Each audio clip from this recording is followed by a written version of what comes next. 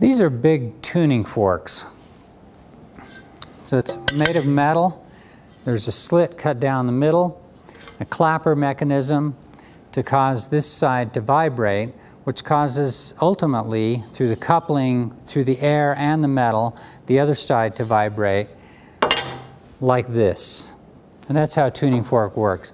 And that sets the air in motion, and some of that air comes into the microphone here. Closed off on the end, and this one is a C. This is a C3.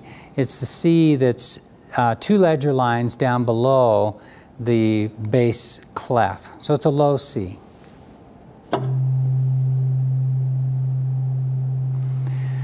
This is an E, 1 ledger line down below the bass clef.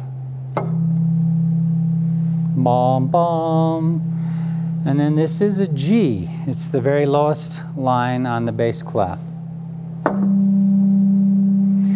And these 3 combine together to form a major triad. Bum, bum, bum. And I think a beautiful sound.